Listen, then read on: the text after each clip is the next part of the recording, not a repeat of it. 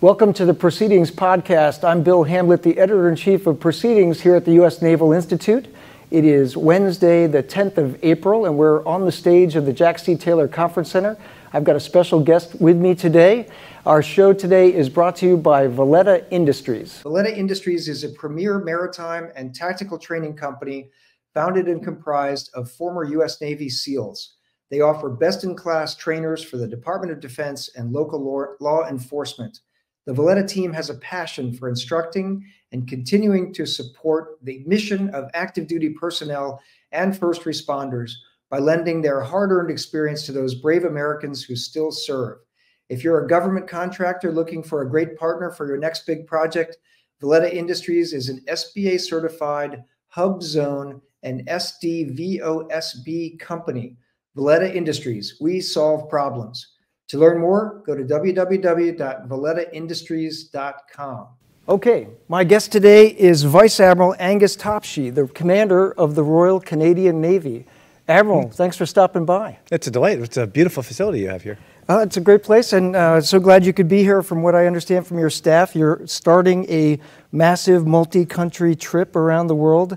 Where are you going after the United States? So we're off to Singapore, then Brunei, Vietnam, and finally the People's Republic of China for the Western Pacific Naval Symposium. Great, great. You are what the U.S. Navy would call a surface warfare officer. I am. And you commanded the HMCS Algonquin, a DDG, an Iroquois-class destroyer. You also served in a number of NATO and NORAD jobs, and you were the Deputy J5 at U.S. Northern Command, so a lot of our folks will recognize that as Colorado Springs. And I loved your bio. Your official bio mentions a lot of sea stories that include pirates, sharks, volcanoes, whales, and fires. So I wondered if there was a particularly good sea story that you'd like to lead off with. Well, there's been all sorts of different adventures and things over my time. I think one of the formative experiences was I was the OPSO of a frigate. Got called up to the bridge with a captain. We were patrolling the west coast of Vancouver Island, and at the time there was a killer whale that had become separated from its pod and had become too friendly with ships and things, and so this was known as Luna, and it had been tormenting an American sailboat and had knocked its dinghy free and stuff like that. Captain calls me up to the bridge and says, "All right, Ops, I put you in the rib. You need to go over there and fix this situation." And I was like, how do I distract a killer whale? In a rib. In a rib. So myself and two sailors, we just got down there and just figured it out. How do we attract the whale away to us, knowing we could get away faster than the others could? And yep, the sailboat, though, did not want to hang around. The moment they were free of the whale, they were gone as quickly as they could be and off. But awesome. So again, did not expect whale distracting to be in the job description at any point. I love it. Sir, I wanted to talk about a bunch of things that are happening, and some of these are topics that are common with the U.S. Navy, other NATO navies, the Canadian Navy. Start with force modernization, and I know you were here for Sea Air Space, which is a big Navy League event. I went to it earlier this week, so a lot of folks, one, showing their wares, and two, a lot of U.S. Navy and Marine Corps leaders talking about force modernization, talking about shipbuilding, et cetera. And I noticed that your Navy has a massive recapitalization program going with like 5 active shipbuilding programs. Can you describe some of those to us? Yeah, sure. We're in the largest peacetime recapitalization of the Royal Canadian Navy. So we've taken delivery so far of 4 of what will be 6 Arctic and offshore patrol vessels. The 5th one will be delivered this year, and the 6th will be launched this year and delivered next year. Really exciting. That's a new capability for our Navy. So they're icebreakers. They go through 4 feet of ice, capable of operating anywhere in the Canadian North in the navigation season and in all of the approaches the rest of the year. Wow. We're also building 2 new oilers, the first one of which is the longest ship ever built in Canada. It'll be launched in November of this year. We'll take delivery next year, and then the follow-on sister ship to that will come just 2 years later. Longest ship ever built in Canada? In Canada, yes. Okay. In Canada. How long is it? 173.3 meters, and I'm afraid I can't translate that into imperial off the top of my head. 600 feet-ish, yeah, if I'm not terrible with... Exactly, that's about that. And so it's interesting engineering feat because it's longer than the barge that they use to launch it. The engineers all tell me they've worked through this very carefully, so I I'll be there for the launching, and I'm excited to see how they've resolved and that is situation. that, what is that, probably a 25,000 ton ship? Yeah, so just over 20,000 tons based on the Berlin design, Berlin-class design from Germany. Okay. And so really exciting. That's the first warship built at the C-SPAN yard in Vancouver. And then the Harry DeWolf class was built in a brand new shipyard in Halifax. Once they've finished building our 6 Arctic and Offshore Patrol vessels and 2 more for the Coast Guard, they'll start building the Canadian Surface Combatant. So that's our destroyer of the future. We're building 15 of them, multi-purpose combatant, classic destroyer, optimized for anti-submarine warfare, but air defense, command and control, information warfare, strike, all of the types of things that we need, just over 8,000 tons. Is that the class of ship that's loosely built on the Type 26? The Type 26. Yeah, so Type 26 for the British, Hunter class for the Australians. The difference between our navies is that they have aircraft carriers and amphibious ships. They have air warfare destroyers. We don't. We've always been a destroyer navy, and so we're going back to our roots. This is our all-purpose surface combatant. And then going back to your question, as we modernize, the next thing for us is the government has told us we're building, that I'm to come back with options to renew and expand our submarine fleet. So we're looking at 8 or 12 conventionally powered diesel-electric submarines. And you have 4 now? We have 4 right now. Right. And they're being recapitalized? So the 4 that we have were designed to preserve the ability to operate submarines in Canada. It was never representative of the true capability we required. So now we're going to invest in that capability to make sure we get submarines that will really defend Canadian waters and contribute where appropriate abroad. Are you looking at domestically producing those submarines, or? So our shipbuilding industry, so we've rebuilt the shipbuilding industry under the National Shipbuilding Strategy. This is about I think it's now about 12-year commitment from government to really invest in sovereign shipbuilding capability in Canada. We've pretty much maxed out our capacity in Canada between the renewal of the Coast Guard fleet and the Navy. And even if we were to build the upper end of the submarine requirement in Canada, we'd never get to enough to sustain a submarine building enterprise. Got it. So our intention is a military off-the-shelf and a true military off-the-shelf. So ideally, we would go to another country, partner with that country and their equipment manufacturer, and buy it as it is. Because I don't want to get in design spirals. I need a submarine and I need it as quickly as possible. So we're exploring options to get that done quite quickly. Can you say who's bidding for that business? So the 6 countries that have a submarine or a design that would be suitable for our requirements are Japan and Korea, which both have boats in service right now. Yep. Spain, which has a boat that is in sea trials. And then there are 3 others that have designs. So the French, their design just won the competition with the Dutch Navy, whose requirements are very similar to ours. There's also Sweden, which has a variation of their A26. And finally, Germany, who's partnered with Norway to build a Type 212 common design. There's an extended version of that would be suitable for our requirements. Got it. So. Any of them with an AIP capability? Are you looking at that? So a mix of capabilities. So some AIP, some actually battery technology is at the point now where we can meet the indiscretion requirements probably without needing to go AIP. Got it. Yeah. That's great. That is a massive recapitalization. How, just a follow-on question, because it's echoed throughout the Navy news in our country right now, is limitations of the industrial base. Are you, has that commitment, that 12-year commitment that you spoke of, has that gotten you through that? Or are you still feeling those sorts of limitations that our Navy is very much feeling right now? So I think, the challenge is when you build a shipyard to build a ship, you know you're going to have some challenges. And so the Irving Yard in Halifax went through some growing pains. The delivery of the first of the Harry DeWolf class had some challenges. The good news is we've worked through all of those and the challenges you expect with any first of class design. Sure. What we've seen is a significant improvement in their ability, and so they're delivering ships 5 and 6 ahead of schedule, well ahead of the revised schedule that sort of came with, okay, we're getting better, we can do it faster. They're doing it even faster than those increased schedule. Seeing the same thing on the West Coast at the C-SPAN yard in Vancouver. The improvement from ship to ship has been remarkable. What's even more impressive in that yard is they've never built more than 3 of any platform. And so it's a shipyard that's been very agile. They built 3 offshore fisheries and science vessels. Then they transitioned to build the first of the joint support ships. The in-between is an offshore oceanographic and science vessel for the Coast Guard.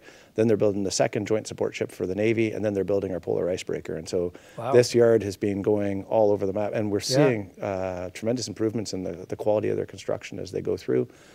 So we really have realized the promise of building a sovereign shipbuilding capability in Canada. Now, I always want it to be faster. Sure. And cheaper would be nice.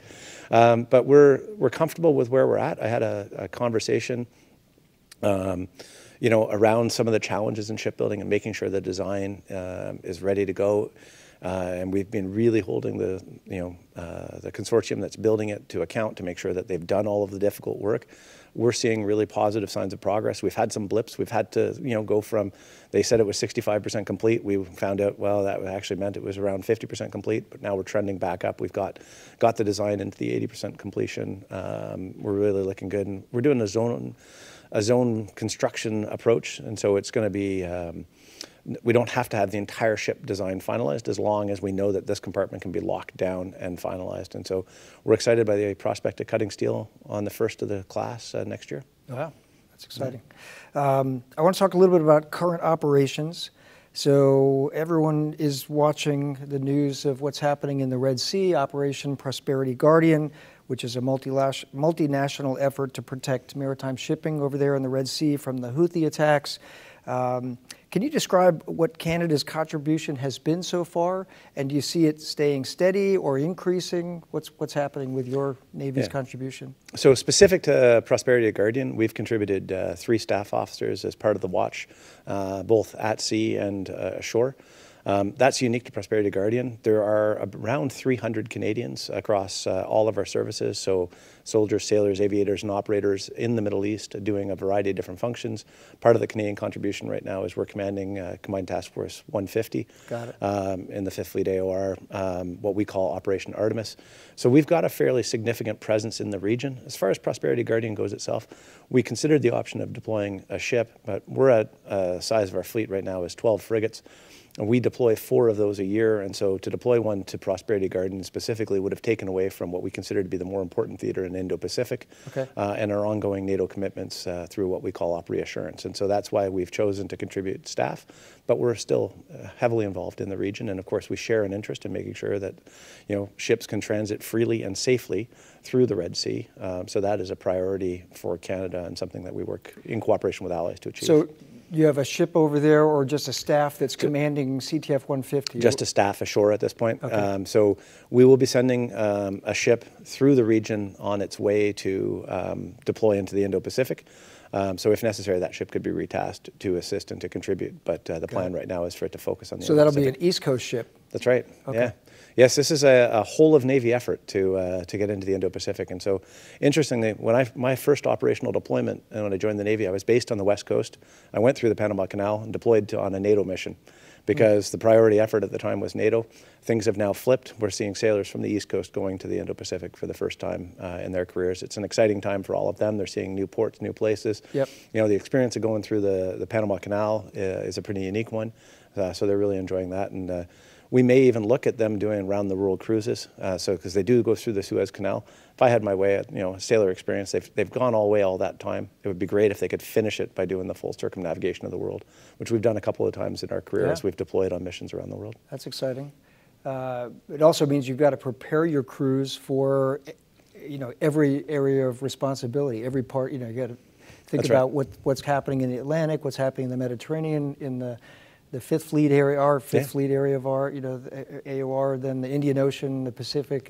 It's challenging, because the communications and cryptography requirements change in each of those regions, and so making sure that we've got all the systems that are required on board. But that's been something that in Canada we've always made a point of. It's a priority for us to be able to integrate into whatever force makes the most sense. And like I said, we're a small Navy. I mean, it's 12 frigates and soon to be 6 of the Arctic and offshore patrol ships and just 12 coastal defense vessels to go with our 4 subs. But we operate globally. There's nowhere we won't go, and we need to be effective and relevant when we get there. Logistically, for an Atlantic ship to go around and operate in the Indo-Pacific, are you replenishing that ship in port in foreign countries, or are you working with perhaps with the U.S. strike group or logistics support? How do how do you maintain and support that ship as she deploys? So we always look for opportunities, because the least productive time for a ship is when it's just doing an independent steaming exercise, sailing on its own across a vast ocean expanse. And so wherever we can, we align with other nations, join in on deployments to partner up for a period of time. We have an interim replenishment capability, a leased ship known as the motor vessel Asterix. And so when Montreal did its first deployment in Indo-Pacific from the East Coast, Asterix went along with it. Then it stayed in the Pacific this year, and so it'll be part of our contribution to RIMPAC this year. Got it. Because recognizing the vast distances in the Pacific, our replenishment capacity is better suited there. So yeah, if there's nothing else, we'll pull into port, refuel there. But this is the real advantage of being part of a vast network of allies and partners, is that there's so many different options for us to find fuel, to find supplies along the way, and at the same time build our skills. That's great. Preview of coming attraction for Proceedings readers and our listeners. The May issue of the magazine, which is our International Navy's focused issue, is coming up. We're getting ready to send that to the press next week.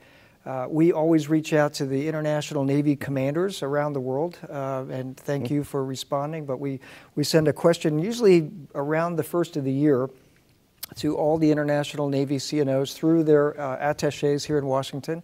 And we ask a question that we're curious, how is your Navy or Coast Guard managing this problem? This year's problem was about, or question was about, manning, recruiting, retention, because it is a vexing problem for the U.S. Navy, the Marine Corps, and the Coast Guard right now.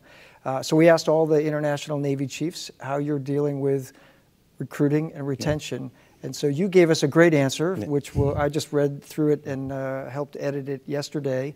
But talk about that a little bit. How is the Royal Canadian Navy dealing with recruiting and retention in 2023, 2024? Yeah, it's a challenging space. Unemployment is at pretty much an all-time low in Canada right now, and so it's a very competitive job market. Most Canadians don't ever give the Navy any thought, and we see across the marine sector actually real challenges in our shipyards as well to recruit the talent that we need. So to break through in all of that environment, we introduced a Naval Experience Program. So this is what I'm calling a sort of internship, a one-year program. So it's just a one-year commitment. You join as a generic sailor, so you're not assigned a specific occupation, do the common basic training that everybody gets, some Navy-specific training. That takes up about 3 months, and then they spend the next 9 months experiencing everything the Navy has to offer. Every job in the Navy, they'll be assigned to both Halifax and Victoria so that they see both coasts. Oh, in 1 year they yes, spend time in both coasts? Both coasts. They still get 4 weeks of vacation time, as I point out to all of the parents considering letting their kids go, and we'll even fly them home to see family at some point and all of that.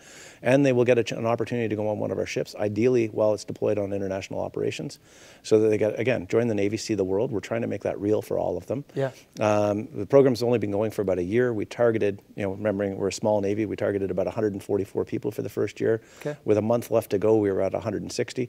And more importantly for me, I'm seeing the number of people who walk into a recruiting center and express a desire to join the Canadian Navy has tripled. We're seeing a tripling of the number of visible minorities and Indigenous Canadians who are joining the Navy as well through this program. We're seeing the same sort of rates of women joining through this program. So we're tapping into what seems to be a new demographic capacity that hadn't been considering the Navy before. So the challenge now is that we've got to take these sailors who've signed up for 365 days and convert them to career sailors. The first of them are at the point where they're making those decisions, and the early indications are very positive. Excellent. Yeah. Yeah, that's great. I won't say which country I think it is, because one of the other countries, I think we have 26 countries that answered the question this year, and one of the European countries had a similar program to yours, a one-year opportunity to come in, serve, see the Navy, see whether it's what you want, rather than signing up for a 4-year stint. Yeah. And that's a pretty creative way to go about. Yeah, and the other advantage of the program for me is that I got permission to allow my Naval Reserve to recruit into the regular force. So that doubled the capacity of recruiters, because there's 24 recruiting centers for the Canadian Armed Forces across Canada. I now have 24 Naval Reserve divisions that are also working hard to attract the best and brightest Canadians into the Navy. And giving reservists a mission that matters like that has really attracted a lot of attention and effort on their part, and so we're seeing that pay off. That's great. The U.S. Navy and the Marine Corps have talked about for the last couple of years making it easier to go from the active component to the reserve component and back again. Is that something that your Navy's doing? Yeah, absolutely. We're working really hard for what we call that component transfer. I control it if they go into the Navy from the reserve force to the regular force, and so we're working to expedite that process. And one of the commitments is the moment they sort of say, hey, you know what, I want to go on to full-time service, then we'll employ them full-time while we process the paperwork and start to get the benefit of them, so they see the immediate return in terms of, you know, steady wages for the full-time as opposed to the part-time. Yeah, that's great. That's great. Let's talk about NATO for a minute. So there's a lot going on with NATO. Another preview of coming attractions in the May issue. One of our perennial authors, a guy named Eric Wertheim, who writes our Combat Fleets column every month. We've asked him for the last couple of years, and he's done it again this year, to look at NATO navies and just summarize what are some of the major things that are happening, either organizationally or shipbuilding capacity types of things. So that's where I got some of the questions or some of the data points on your shipbuilding programs for the Canadian Navy. As a Navy chief looking at your NATO allies, right? What excites you? And with changes in both the threat picture, so obviously NATO now very much reoriented and worried about Russia and the Arctic, and with the addition of Sweden and Finland, how is that changing the calculus, the thinking about how you work together as a team, perhaps even how you specialize and let some navies focus on certain parts of a mission versus everybody being a generalist? You know, what are some of the thoughts at your level and with your counterparts in other NATO navies? Yeah, so I think what excites me the most about NATO right now is that we've really gotten serious about how do we achieve deterrence. It's one thing to say that, you know, an alliance of 32 deters Russia. Right. It's another thing to make sure that that's tangible and meaningful and adopting a campaigning mindset. So really impressed with the work that MARCOM HQ has done under Admiral Utley to make that meaningful and to make sure that whatever we do is done with thoughtful intention. So for us, you know, we're excited to take command of Standing NATO Maritime Group 2 this summer. So we'll command that through the fall. So that's the sort of more robust surface combatant group. We also contribute 2 mine hunters to the mine countermeasures group every year. And that's an opportunity for us to see, exactly as you say, where should we be specializing in our efforts? So we've got some fantastic clearance divers. We've got great off-board capabilities from Canadian industry. So we work with our partners to make sure we understand all of that. We know that whenever the war in Ukraine ends, there'll be a tremendous amount of work to clear the Black Sea of mines. Sure. So we're ready for that mission, and we're ready for whatever else happens, because, you know, what happens under the water and on the seabed increasingly matters as well. And so I find that, you know, I'm seeing in NATO navies a real interest in making sure that we've got the right capabilities. And the challenge there is it's good to have a niche capability, but you still have to have some basic capabilities too, and I think, and that sovereign capability. And so for us, again, in the Canadian Navy, it's a real focus on our roots, anti-submarine warfare. We need to be among the world's best at making sure we can do theater ASW, that we can keep submarines far away from North America, that we can secure the ocean approaches in the Atlantic and in the Pacific and in the Arctic if and where necessary. And so that's what we're focused on, specializing in that way. And we're seeing other navies increasingly paying attention to the areas of warfare that really matter. You mentioned ASW, and I forgot to mention in your recapitalization effort, 16, I think, P-8s that your Navy, have you procured all of them or some of them? Where are you in that program? So fascinating thing about the Royal Canadian Navy and every other naval service, that this would be the Fleet Air Arm, would belong to me, but the P-8s belong to my friend, General Kenny, Commander of the Royal Canadian Air Force. Got it. But of course, I track that project quite closely. So we've got a great capability right now in the CP-140 Aurora, which is a P-3 derivative. The Block 4 mission set is fantastic. The challenge is the planes are getting old and the countermeasures and defensive suites weren't up to the current standard. So we seized the opportunity to buy in the P-8 as the line starts to shut down. We'll be taking delivery of those in 2026. So it's a very rapid transition that's happening right now. First one's coming on in 26. Yeah, gotcha. And so there's a lot of effort on the Air Force right now to make sure that that's meaningful. We've already got aircrew training with the U.S. right now, again, benefiting from that network of partners and allies around the world as we share common interests. Yeah. And often we can leverage each other for training, for support, for sustainment, and certainly taking full advantage. Will those aircraft be focused? Will it be an even split between East Coast, West Coast, Atlantic, Pacific kind of thing? Yeah, so pretty much along the same lines is my understanding. I think the Air Force is still refining exactly where they'll deploy the numbers. But yes, so Greenwood is the East Coast base, Comox is the West Coast base. making sure we can cover both coasts. But again, the great advantage of a P8 is it's really easy to deploy it from coast to coast whenever we need to. Right, great. Let's talk about the Arctic for a couple of minutes. So this, in our pages, in proceedings over the last few years, there's been numerous articles about the fact that the Arctic is opening up, it's becoming open water, longer periods of the year, there's more shipment, both commercial, there's cruise ships up in the Arctic now, there's traffic going from from the Pacific to the Atlantic, it's a shorter route, resource extraction, the Chinese have declared themselves a near Arctic nation, with two, serious icebreakers that they have. So how is Canada looking at the security situation in the Arctic? It sounds like, you mentioned those offshore, Arctic patrol vessels, so you're taking it very seriously. What excites you about the Arctic mission, and maybe what keeps you? What are your concerns? Right? Yeah. What keeps you awake? Yeah. So first of all, we are delighted to have the Arctic and offshore patrol vessels. It's a really timely capability for us. The last time the Canadian Navy had an icebreaker was 1954.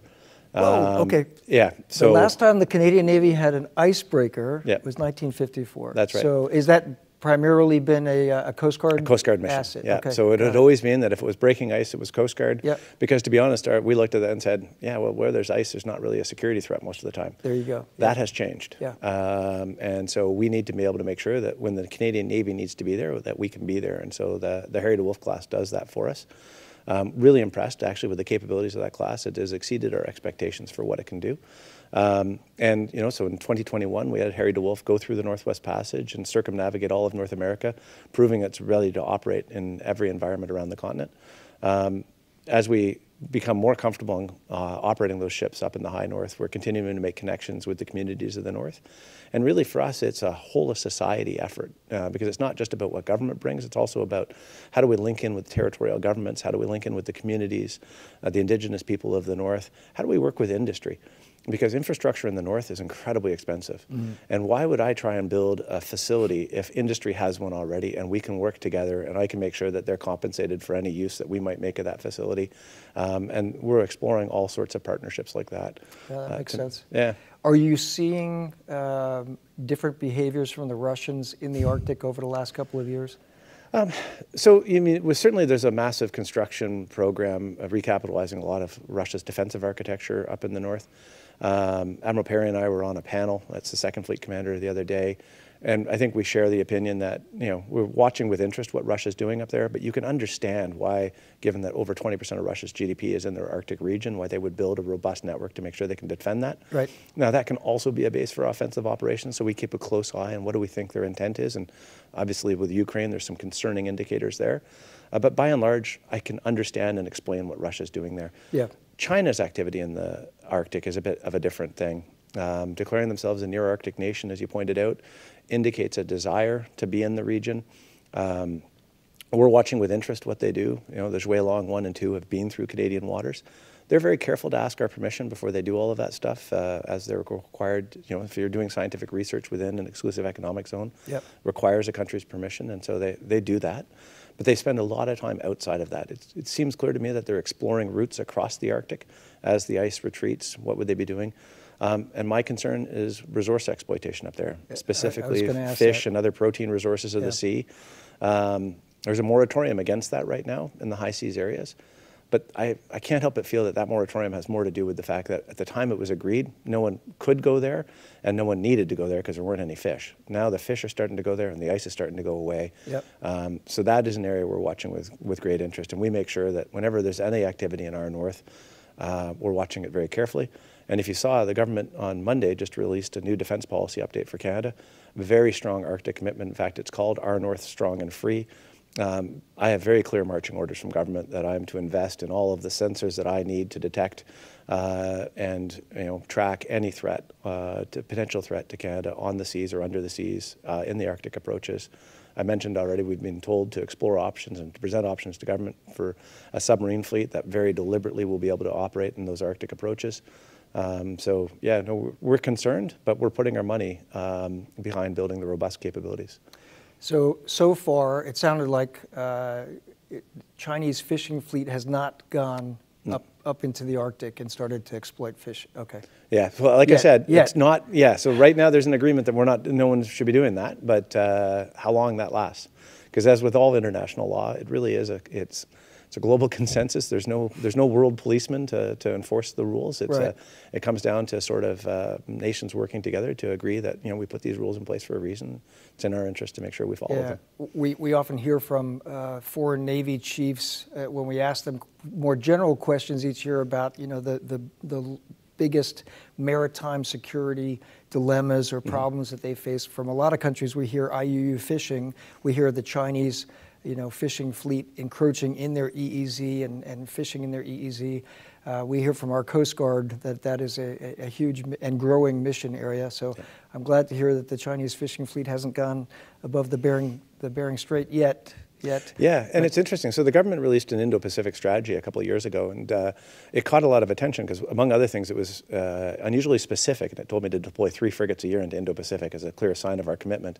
But it was also funded, and part of that funding came down to not just increased naval and Canadian Armed Forces presence, but increased presence in terms of fisheries operations. And so our Department of Fisheries and Oceans has conducted a couple of fisheries enforcement missions out there, always challenging on the high seas because you can watch a Chinese ship do shark finning, so illegal and just unsustainable exploitation of a resource. Yeah. So they hand over all the documentation, but it goes to the Chinese Coast Guard, and then we have to ask ourselves, okay, right, hopefully something's been done. We would expect that they would take care of stuff like that and make sure that their fishers comply with the law, but we never really know. Gotcha. Well, sir, we are about out of time, so I'll give the last question to you. Is there any questions I should have asked you, or do you have any saved rounds? I think the only thing I'd say is that it's always great to be down to the United States, had the opportunity to attend Sierra Space, to see the U.S. Naval Institute, to realize just, it's such a powerful thing to be a part of a group of allies like this, and our closest partner is the U.S. And so for your audience, the one thing I want to say is, like Canada is there, we are absolutely committed to making sure that North America is secure from whatever threats may come in this dangerous world at this moment, and couldn't have a better partner to do it with.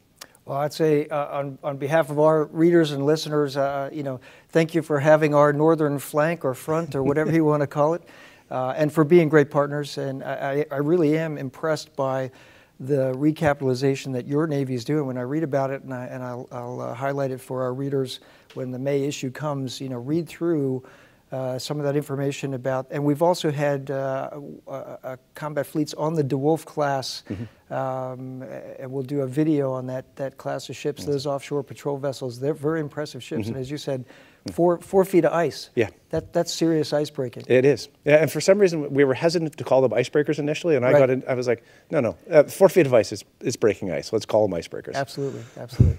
Well, my guest has been Vice Admiral Angus Topshee, the commander of the Royal Canadian Navy. Sir, thanks for stopping by. It's great to have you, great to meet you. And on behalf of the Naval Institute, I want to thank you with a gift. This is a new book just come out a couple months ago from the Naval Institute Press. It is called The Neptune Factor, Alfred Thayer Mahan and the Concept of Sea Power by Nick Lambert. Awesome. Well, I've got a couple of flights coming up where this will be very handy. It's a great book. Thanks very much. Thank you very much.